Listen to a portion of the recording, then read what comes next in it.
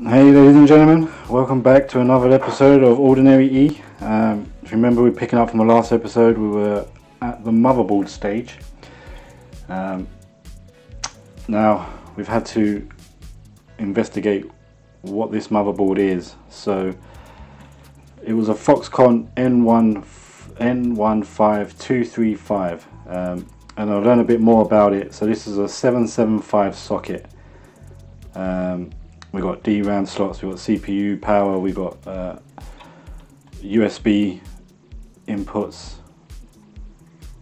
and some other gizmos I'll tell you in a bit. But the problem we've run into, one, I can't see these pins to fix. Plus, now that we know it's a 775 motherboard, the only chip I have, this was a Intel E5430, which has, and I've marked it, it's now it's a 771 socket, so that won't fit. But this one, which came from Belgium, that one I purchased for 99p, but this one that came from Belgium, my good friend, is an E6758, and that one is a 775 socket, which I've marked, so that will fit in here. However, I can't see the pins to fix them, so I've ordered a more powerful magnifying glass, and we'll try and fix that, and we're probably going to end up building two systems for free. But what we're going to do then instead is we're going to dismantle the Acer machine, and we've also picked up another PC, salvaged another PC from one of my family members, my good sister. Thank you to her. So what we'll do is we'll tear down the PCs and take out all the pieces in there. Here's the one my sister gave us. I don't know what's in it. But what we'll do is we'll start tearing them all down, taking out all the motherboards and the parts, and yeah, salvage more. So we should have 3 motherboards in total now, and then we'll see what we can use. So let's start tearing it down. We'll start with this one. There's a ton of screws on here. Some fun screws, which we'll keep.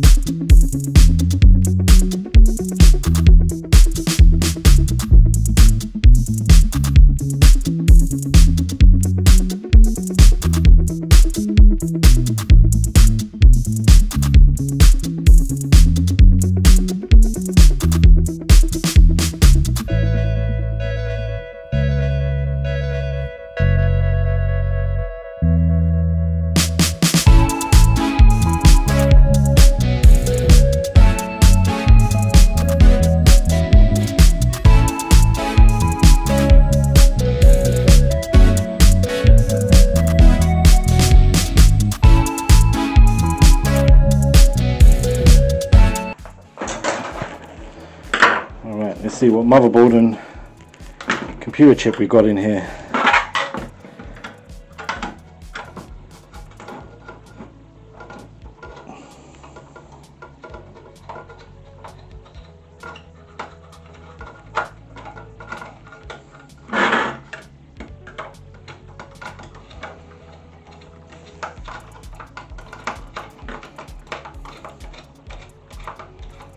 So it's Cooler Master on it. Huh, that matches. That'd be cool if we can use it, if it's better, if it's the best one we got. Alright, that's the cooler off. And now you can see thermal paste, we'll have to clean that off. Let's get some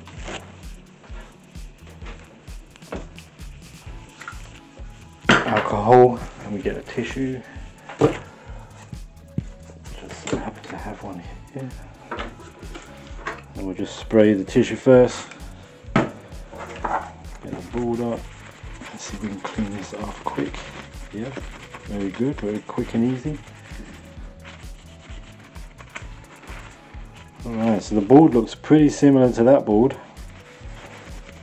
so I'm guessing it's going to be a 775 slot. But let's look at the chip. So the chip is a Intel, oh dear, a Core 2 Duo. Intel Core 2 Duo. Let's have a look at it, let's look it up quick. Clock speed of 1 to 3.33 gigahertz, single dual quad core microprocessor based on microarchitecture. Released in 2006, people. Oh god. Okay, what socket do I need for this?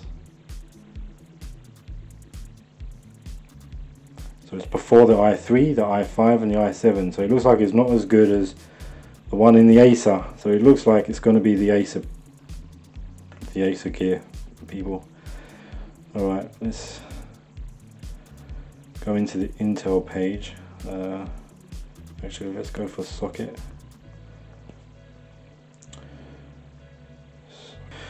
Socket is a 775 as well, so it can go into that board, which means this isn't, oh, and the board says it anyway, LGA 775. Finally a board says it, that one didn't say it. Okay, so we've got another 775, we've got another slowish processor. So I wonder what processor is better, the dual core or the E blah blah blah. Now this is an Intel desktop motherboard E210882, so it's a 775 socket, which we're not going to be able to use with the i5 because I believe the i5 was a different socket. So let's just figure out what socket the i5 is. Types of i5s, god damn it. Alright, fine, we'll figure out, we'll have to take it out and see what it is, right? Intel i5 uses an LGA socket, which is 1151 or 1150 or 1155 or 115, so whatever 115 socket it needs to be. So the i5 can't go into any of these motherboards. The 775 can go into these motherboards. I potentially got 2 computers and 3 with the i5. Okay, we'll build 3 I've got cases here, we'll build 3 computers. How about that, guys? Right. Next. What's next? So if that's an i5, let's take that computer stuff, let's take the motherboard out of the Acer and try and put it in here. So that seems to be the best we've got. We can check the RAM in there as well and then choose the best RAM that we've got and start putting it into this PC case. Hopefully it all fits. let's do it.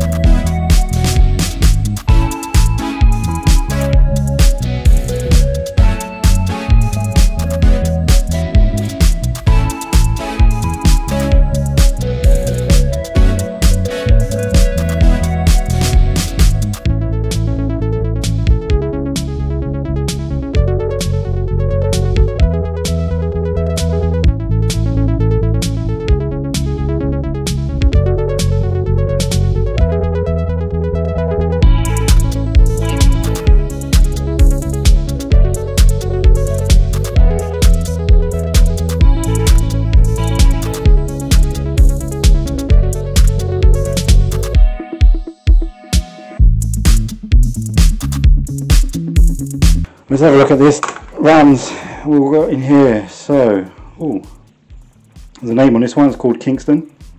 2 GB RAM. So this is our best RAM. Right, the other one was 1, these are halves, but there's only 2 DIMM slots. These are called DIMM slots, yeah. So, we've got 2 GB there. Is that one 2 GB? And it's 2 GB, so we've got 4 GB RAM. Now it's got a 2R times 8 PC3 10600. Okay, so I've learned what these are. So we've got 2 GB of RAM. The 2R is the chips by 8, so it's some sort of key gate that opens up. I'll figure it out. The PC3 is the power. You can have PCL3, which is low power, so this is PC3, which is high power, and then the speed is 1066. So there we go. This is our best RAM. This is the one we're going to use, obviously. Our second best is in that board, which we'll try and fix another day. Hopefully this now just comes out. Or did Acer stick it down? Don't know. Can't see any more screws. Can't see. Oh, don't tell me that is stuck. Have they stuck the motherboard? Oh no, here we go. Here we go. Nice and gently, guys. Oh, what it is this is stuck to the side. Very good.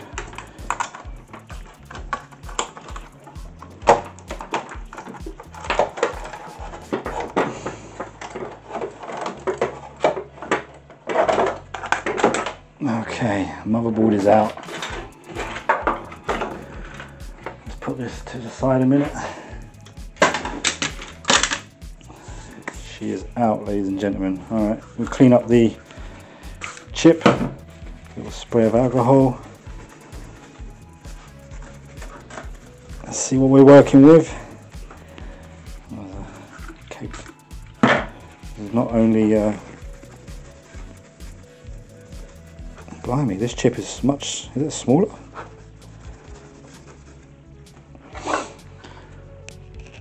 Intel Core i5-2320. Alright, Intel i5-2320. Is that the best chip we have? 2320 price.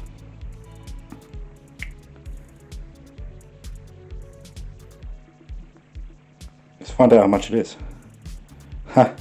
It's 38 bucks in America, so it's about 25 quid here. Oh no, wait, this one's 207. What? Socket with no idea what that means. Why is that cheaper? Processor only, no box. Right, I think this is a used one. Oh, wait a minute. Yeah, I mean, there's i5s in here for the same i5 is £220, 220, 172 brand new. No, that's a 9600. Yeah, so it looks like they're 200 quid, which is more than a new CPU. This is odd. So anyway, what socket does it use? Socket type is a 1155, LGA 1155. So that's the only board I have, which is a 1155. Alright, fine, fair enough. That's the one we use. What I'll do, guys, is you can see the thing is caked in dust. My God. So what we'll do is we'll clean that up. Now we do have a ton of coolers now, so I don't know what is going to be the best one and how I decide the best one is. But maybe we just stick with the one that was on it. Or we've got a Cooler Master one here, so why not go with that? With this big funnel type contraption, which I think I can take off. Yeah, I can probably take that off. Don't know why you would need that.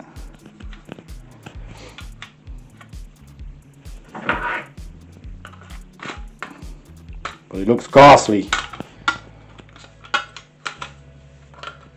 Don't do these things, these ghastly things.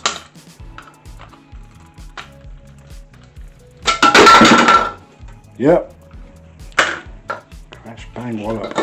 Alright, the Cooler Master, and it seems to have the same, yeah, same kind of fixings as that one. Although this one is springy. Well, it's got a spring. Has this one got the springs? Probably. Yeah, it does. I might go with the Cooler Master because obviously it's a Cooler Master case. Oh, it's thermal paste on the bottom as well. God damn it. Let's clean that off. So it looks like we've got to put thermal paste on both of these. This is just going to be,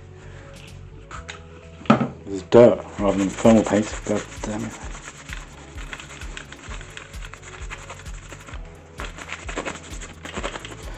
Right, so what I'll do, guys, is I'll clean this up and then we'll put it in the case if we can, hopefully, and then yeah, we'll clean everything up right now. Give me 2 minutes. Alright, ladies and gentlemen, I finished cleaning up mostly. We've got the motherboard all cleaned up. It's got some of I used these quick tips, or these Q-tips, and see how they fray? Because they catch on the electronics and they caught on the socket pins, and I managed to bend some of the pins here, but I've managed to get the tweezers and put them back in place, so they look alright. I'll check this video back and see if I can see any anomalies, but let's put that up. Right down the bottom is where it caught. So quick tip, don't use Q-tips around your socket. If anything, put your CPU in there and clean around it. But I was trying to get rid of the thermal paste that was stuck around the sides. I've checked the capacitors. So another tip, check your top of your capacitors, because there was a time when these started leaking on top, and if you've got signs of that, you could have damaged capacitors. But we know this board is working. Was working until I got the pins caught. And again, these capacitors all look good. This is all cleaned up. This board is ready to go as well. I haven't done the other board, which is over there. It's another 775 board.